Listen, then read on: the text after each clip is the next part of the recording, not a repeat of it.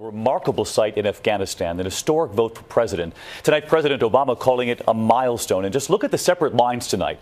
Across the country, men waiting to cast their vote and the women waiting in their own lines, too. Millions proudly showing off their fingers stained in purple after voting.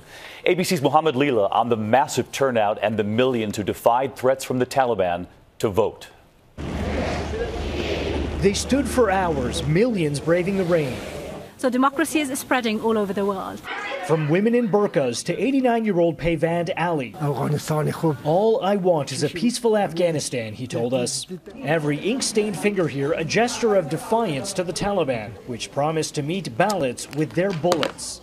I'm very happy. 25-year-old Fariha put it best in this, a message from the entire country to the militants. You're losers, and we are the winners. And that win is historic. 7 million out of 12 million eligible voters cast a ballot, a 58% turnout equal to that of the U.S. elections in 2012. And the biggest victory of all, 35% of all voters were women.